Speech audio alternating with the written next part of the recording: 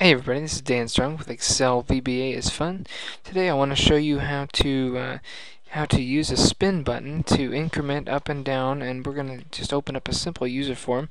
Oh, by the way, I got to my Visual Basic editor by holding Alt with my thumb and hitting F11 with my middle finger. Alt F11 brings the Visual Basic editor. You can also get there by clicking Developer and going to Visual Basic, but that's boring. It's just Alt F11, boom, there it is. So we're going to go to this little insert button and click on user form. So now our brand new workbook has a user form. It's as simple as that, it really is. We're going to simply add a label, and I'm going to say, let's say quantity. That sounds all businessy, doesn't it? Quantity, colon, double click on the lower right hand to auto size. We're going to get a text box going right about here.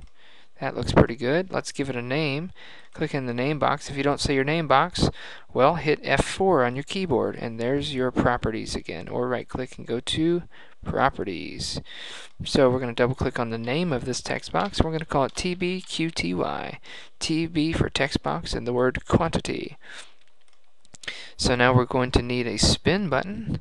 And here's the spin button right there. Let's just make it about this big. And we will name that SB for spin button. How about quantity? That way I can visually, whenever I'm running the code, I can know, hey, this is a spin button for the quantity text box. And this is a TB, that's a text box for quantity. There you go. They're linked, in my mind anyway. So what we're going to do, very short and sweet, let's just resize this, make it appropriately small. I'm going to double click on the spin button. And by default, you'll get a change event, so any kind of change, spin up or spin down. That's not what I want. Typically, you're going to want the spin up and the spin down events. And I'll take out the change event. So here's what you want to happen whenever you click the up button. And here's what you want to happen when you click the down button. So maybe you want it to go up 100, but only down 50. Who knows? Oftentimes people will just want it to go up or down by 1 or by 0.1 or something. So let's work on the spin up really quick. What do we want to happen when we click the up button? How about, and whenever I type the word ME, and I put a period, that represents whatever module I'm in or whatever user form or whatever worksheet I'm in. And right now you can barely see it's highlighted, but I'm in the user form 1 is where I am. Right click view code, that's where I'm in. So me represents user form 1. I could also type user form 1 dot blah blah blah. But I'm going to cheat and I'm going to make it like this dynamic thing that even if I change the name of the user form, me would still represent the same place because I'm still in that current user form. So me dot TB for quantity, I'll hit tab, it autofills.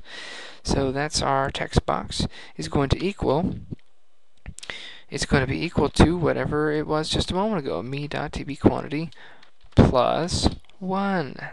Now that might seem a little oversimplified, and maybe it is. But let's just explore just doing it that way, very simply. When the spin down, I'm going to copy and paste, and I'm just going to say that the text box is about to be whatever it is currently minus 1. Boom. So you're going to run into a couple issues, and let's see what they are. I'm going to click on the user form and hit the play. Well, let's save this really quick in case I don't want to have to redo all that.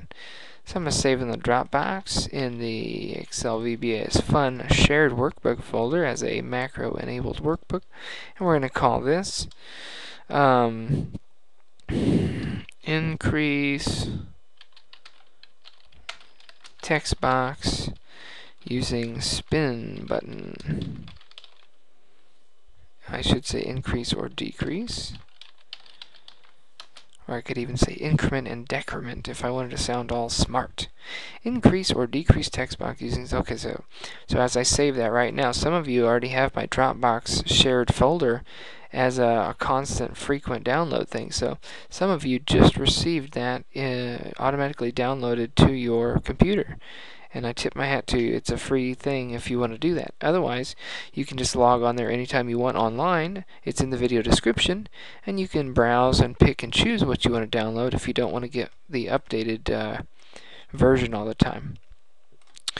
So click the play button, and here is our little user form. Now, I went ahead and clicked the spin up button, and immediately we have an error. Why do we have an error? Let's debug. So, just take a look here. Me.tb quantity, so the text box for the quantity equals double quotes. The double quotes means it's a blank string of text.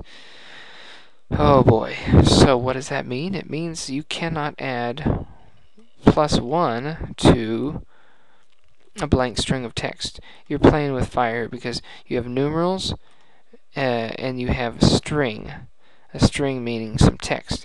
Text plus numerals does not jive very well. Now, one caveat to that is you could do this on error, resume next. That means just keep on trucking. If there's an error, if there's a problem, just ignore it. So if I did that, F8, F8, it wouldn't do anything. It would just ignore it and keep moving on. So that's not exactly what we want, but it sort of is. Let me show you what I mean. So let's add that same phrase here on error, resume next. Okay. So that doesn't do us a lot of good unless there's a numeral in there.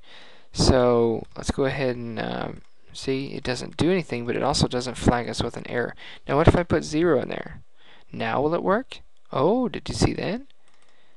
It added whatever its current value is 6. So TB quantity equals TB quantity plus 1, or 6 equals 6, boom, plus 1, boom, minus 1.